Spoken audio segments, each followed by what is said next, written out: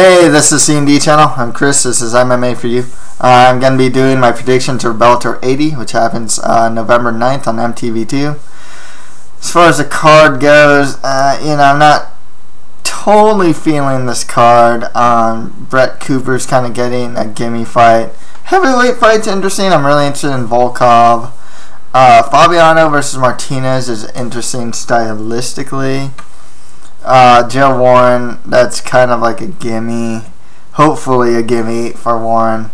Undercard, a couple prospects here and there. Taylor Crawl, 20 years old. Cosmo Alexander rematches Josh Cohagen.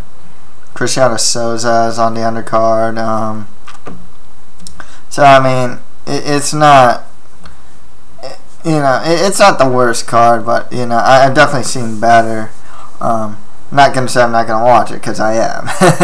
So let's get started. Owen Evinger fights Joe Warren. Both these guys have the same record, 7 wins and 3 losses, whereas Evinger has 4 submission victories and 3 decision victories. He also lost 3 times by sub and is on a 2-fight losing streak. So, actually, it's kind of similar to Warren in that he's also on a 2-fight losing streak, getting knocked out by Alexis Villa and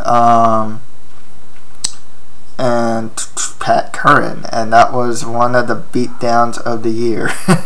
So, with Warren, he has 2 wins by KO and 5 wins by decision.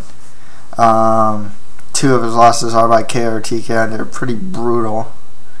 He trains at Team Quest. He's got that Greco-Roman wrestling background. Really aggressive guy, pushes forward, high pressure. Terrible defense. Brawling style stand up.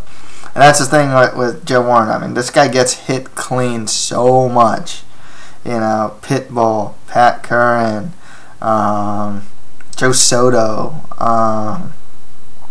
Alexis Villa, just like, this guy just his defense sucks. He says he's working on his defense, because he really does need to work on it. It is just bad. Otherwise, I still got Joe Warren winning this one. Superior wrestling and his aggression and his go-forward mentality, I think we'll get him to win here. Okay, next one after that, really tough one for me to call is Wagnney Fabiano fights Rad Martinez. I called Rad Martinez beat Malagari, and he did. He has a 13-2 record, 6 wins by KO, 7 wins by decision. He's only 25, and a 4-fight win streak. Trains at Victory MMA. His wrestling's really good. Stand-up's really improving, but his cardio wasn't there against Malagari. In the last Bellator that Fabiano fought, I picked against him to lose to Cobb, I think is his name, Cobb something or other like that. And then Fabiano won. Fabiano trains at 37, trains at Novo União. He's a Brazilian Jiu-Jitsu black belt. His stand-up is improving. Of course, his strength is on the ground. I think the experience factor of Fabiano, I'm going to go with Wagnney Fabiano to win this one, mainly for the experience factor. Stylistically, it's actually, in a way, I actually say it favors Rad Martinez. I don't know if Fabiano can take Martinez down, but I think Martinez can take Fabiano down. And the stand-up, from what I've seen, Fabiano's not like, he's not, it's not like it's non-existent stand-up. It's actually improving. I think Rad might have the better stand-up, and I think he hits harder. So, in a sense, I think actually the cardio, though, definitely works against Martinez, but and even stylistically, it kind of favors Martinez in the sense that, like, Fabiano's strength being like Brazilian Jiu-Jitsu, I don't know how he's going to get it down to the ground unless Martinez takes it there. So, it's not the best stylistic matchup, but I think the experience factor, the cardio, I'll go with Wagnney Fabiano to win this one. Okay, next right after that, we have Alexander Volkov versus Vinicius Queiroz. Vinicius has a 6-2 record. 6 of those ones are by KO or TKO. Did I say 6-2? Oh, my bad. It should be like a 7-2 record, actually. His 6 wins by KO or TKO, 1 win by sub, and he trains out of Shoot the Box. He almost lost against Mark Halata in his last fight until he got that armbar. Stand-up's good. He has that Shoot the Box mentality. But with Volkov, 17-3 record, 13 wins by KO or TKO, 1 win by sub. He's only 24 and an 8-fight win streak. Training at a Rust Fighter Sports Club with like Alexander Shlemenko, Cobb changed there as well, and that team definitely coming up. If you watch his last fight against Brett Rogers, kid's really tall and lanky, uses good movement and a lot of combinations in his stand-up. He's definitely a primary stand-up guy, and I really liked what I saw from him. It's gonna be I think he'll be the more technical striker here, and I'm gonna go with Alexander Volkov to win this one. Definitely someone I'm actually gonna keep an eye out for. And actually, a lot of these Russian, these Russian Eastern European fighters that Bellator picked up, definitely like Shemalayev, even Sornovsky, who lost against Clemente, Koreshkov. I'm definitely gonna keep my eye out for these guys. They're definitely. I think Bellator may have picked up some pretty good prospects, to be honest, out of there. Okay, next fight after that, and the final fight of the main card. Darryl Cobb fights Brett Cooper. Darryl Cobb's on a 4-fight losing streak with all four of his losses by submission. Cobb has a 5-5 record, 2 wins by KO or TKO, 3 wins by decision. With Cooper, he has a 16-7 record, 11 wins by KO or TKO, 2 wins by sub. He's 25. He's on a 3-fight win streak. Trains at King's MMA. I've seen this guy go to war against guys like Shlemenko, Steve Carl, and others. He's definitely kind of a brawler style with a really good chin. Great cardio. This guy can push forward, and he's really aggressive. Got to go with Brett Cooper to win this one. And honestly, seeing Cobb's record, the only time I saw Cobb fight too was against the arm collector Givo Santana, and he got armbarred.